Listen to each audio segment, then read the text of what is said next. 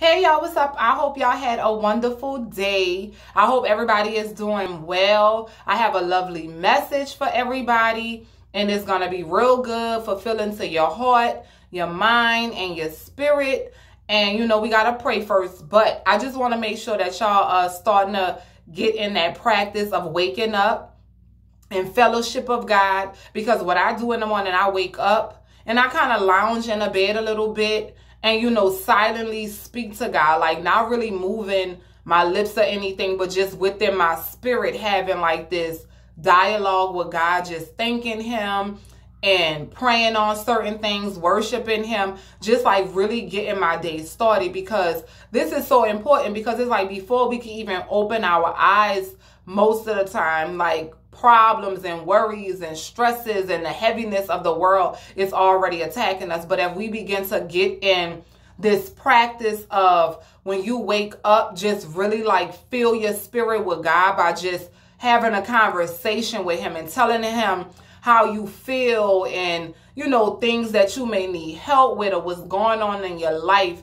and just asking him for strength and peace and, you know, being grateful for him and just welcoming him into your day.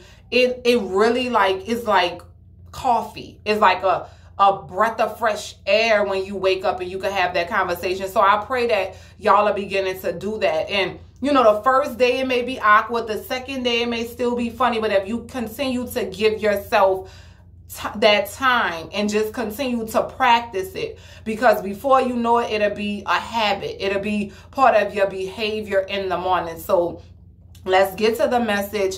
And, you know, but we got to pray first, y'all. And then after that, we'll get to the message. God, I love you. And I just thank you, Jesus. I just thank you for your love and your grace and your mercy, Jesus. I thank you for the people that are beginning to rise up and seek you and beginning to feel you in their hearts and beginning to feel you in their minds and in their spirits and just beginning to yield to you, God. I just ask that you just continue to comfort us, God, that you just continue to reveal the knowledge of your will in our life, God. And I pray that we just welcome you into every part of our lives, that we begin to walk by faith and not by sight, that we begin to embrace that peace that's beyond understanding, and to begin to allow that wisdom and knowledge and understanding to rest within us, God. I love you, God, and I ask that you just have your way with this message and you use me as a vessel to tell your truth, and not my opinion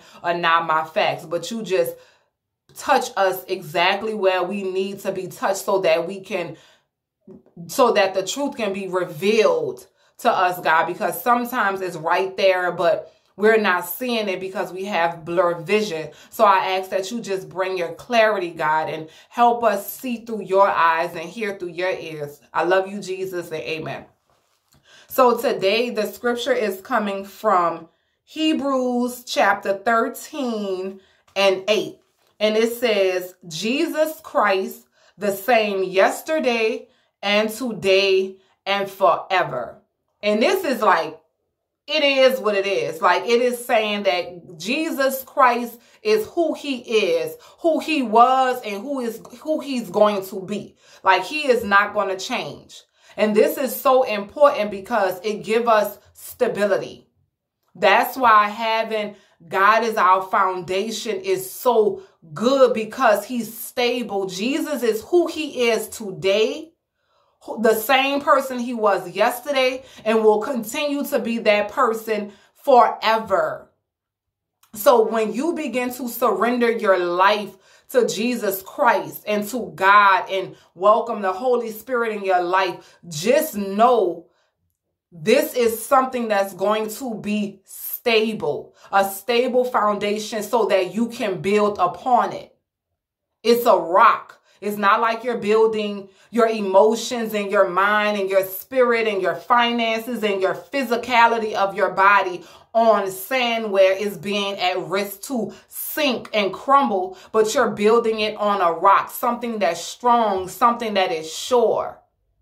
So to me, that should really ease it. And I know it sounds funny because we can't see Jesus, we can't see God, we can't see the Holy Spirit. But he is more real than the people that you actually can see with your eyes. He is more real than anything that you can experience with your five senses. So this scripture saying Jesus Christ the same yesterday and today and forevermore should really bring a sense of peace, should really bring a sense of like gratitude in your life to know that there is someone, a spirit, the creator of all, that is the same. That is the same, because if you think about the relationships that's outside of God, it's up and down because we have emotions. You know, people like you when you making them feel good, but then when you switch up, then they don't know too much. They unsure about you. And, you know, we all are funny. You know, when it's hot, when it's hot, it's too hot. We can't wait till it cool off. Then when it's cold, it's too cold. We can't wait till it get hot. You know, we're just up and down. We have these feelings that's very fickle. You know, when you're lovable, they love you. When you're unlovable, then they don't want to have nothing to do with you. You know, people are so inconsistent. We're so conditional to our environment or to our feelings, but we're conditional. God's love, Jesus Christ's love, the Holy Spirit love is unconditional. God is going to have grace and mercy on you no matter what. God is going to love you no matter what. And he is available to you 100%. Just because I have God 100%, that don't mean that he's going to be available to you at 85. We all get the full connection of God. It's just that we have to make this relationship intentional. So I hope you guys begin to embody this and really begin to understand how important and how a gift God it really is to us. It's like truly a gift.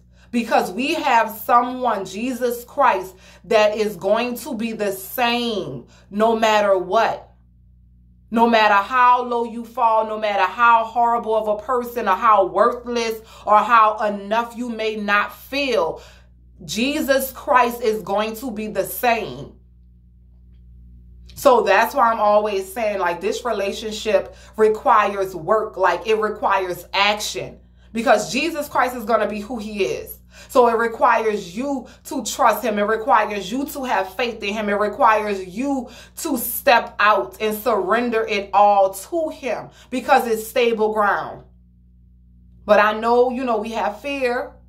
You know, like I say, it's like, you know, having that faith, walking on that water is rocky. It's like, oh my God, I don't think I could stand on water. But God, Jesus Christ, the Holy Spirit is going to be there to catch you.